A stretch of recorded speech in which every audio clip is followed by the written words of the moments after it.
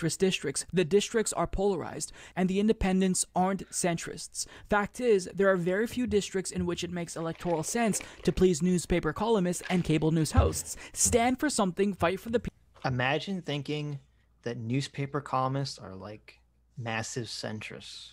Oh yeah. Or that cable news hosts are massive centrists. Like, Yeah. like how far left does this guy have to be to think that? They work for corporations, and corporations enlist journalists to manufacture consent to push their corporate agenda.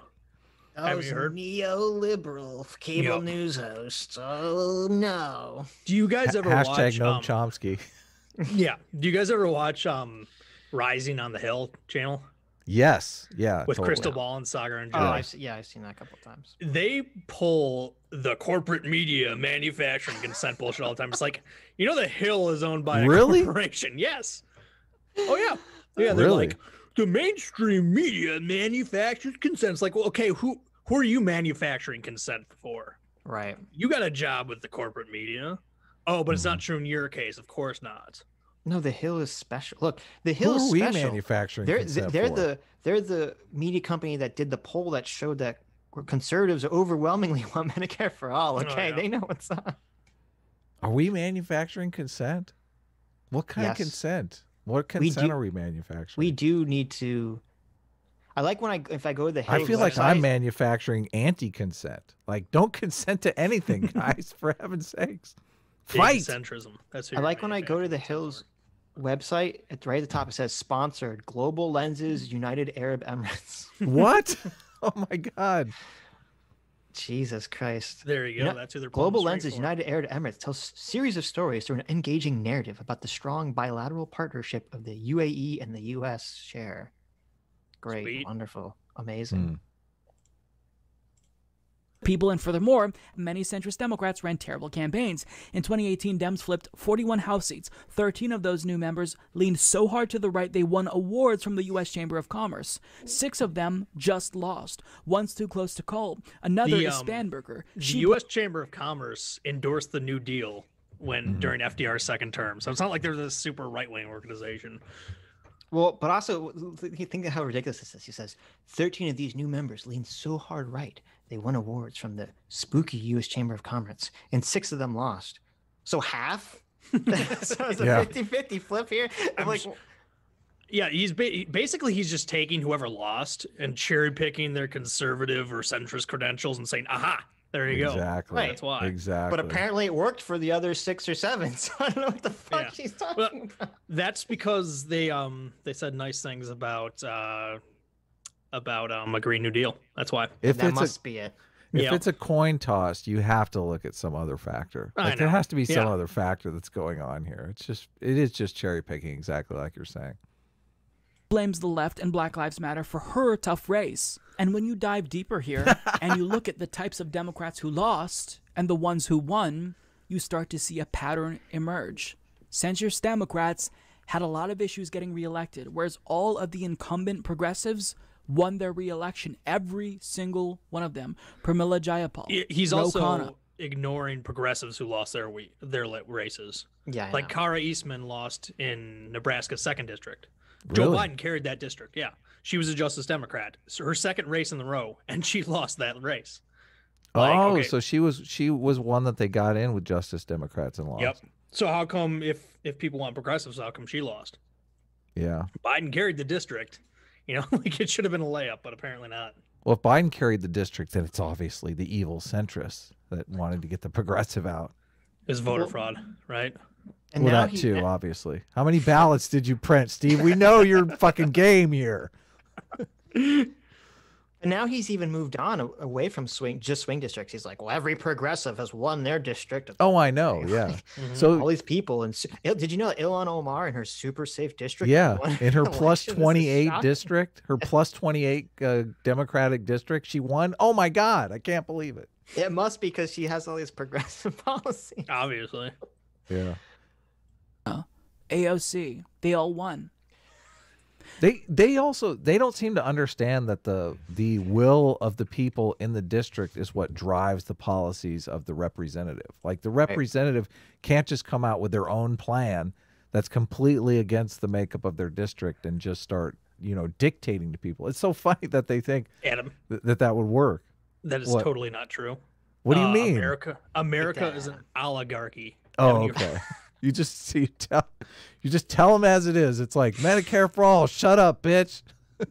Look, the corporations are just paying the politicians to say whatever and then vote the way they want, Adam. Okay? This is the problem, I guess, of that manufacturing consent thing, because they actually believe it. They believe that you can manufacture consent, that people don't have their own opinions and preferences. Unless they're, this is another thing I love.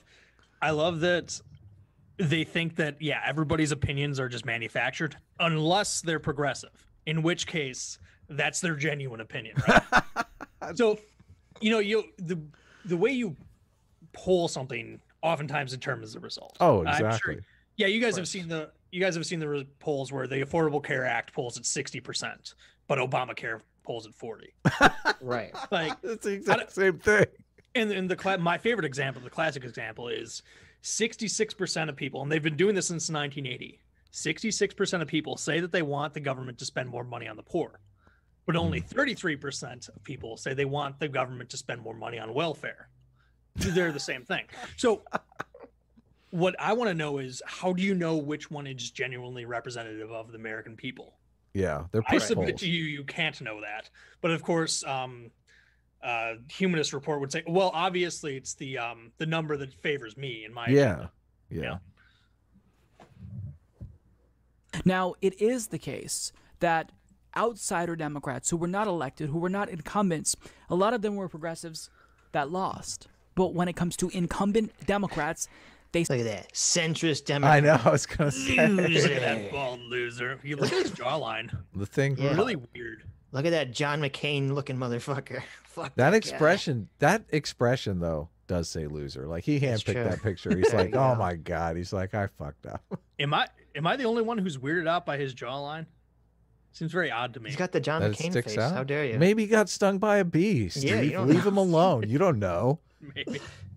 It's all that corporate cash he's swallowing. It's true. He's hugging it away in his cheeks like a snake to suck in all that money.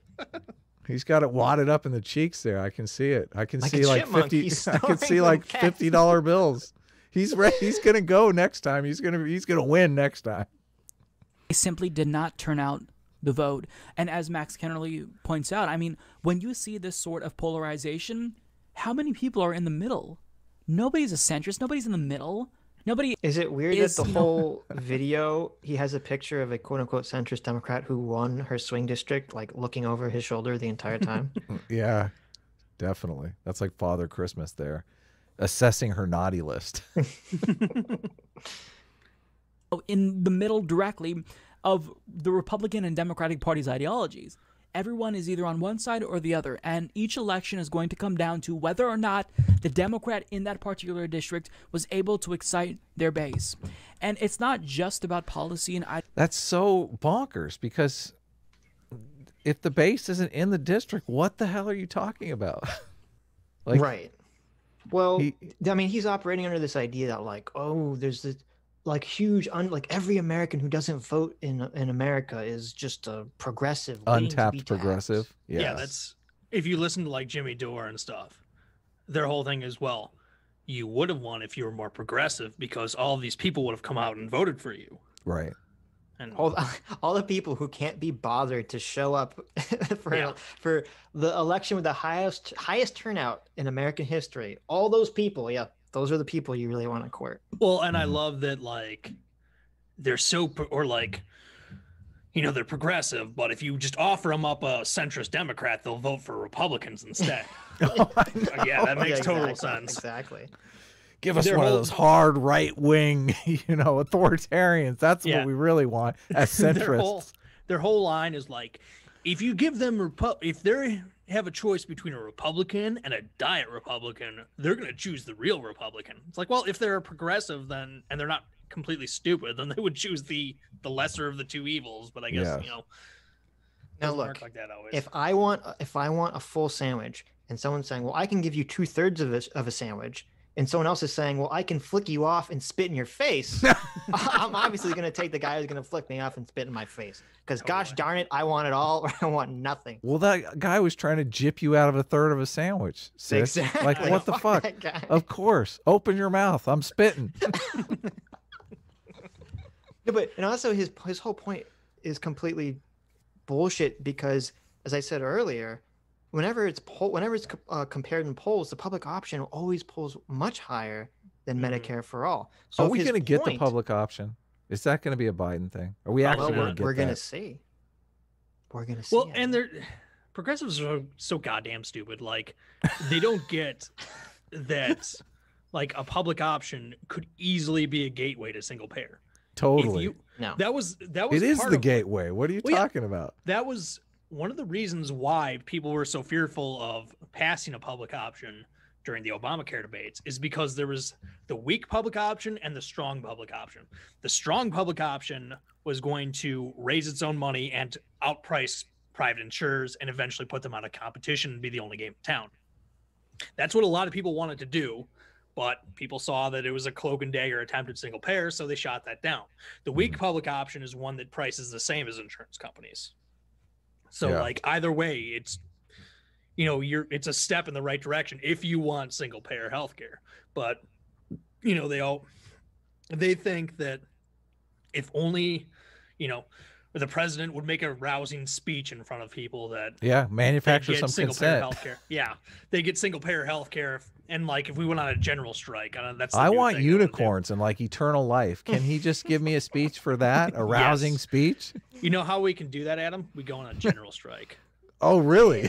Yeah, I'm doing if it. No one shows up to work. I want my unicorn. Yeah, I'll get unicorns. But if he only says that he's going to give us regular horses and an extra 100 years, screw of life, that! I'm taking for that. Fuck that guy. I'm taking the concentration camp over there. Yeah,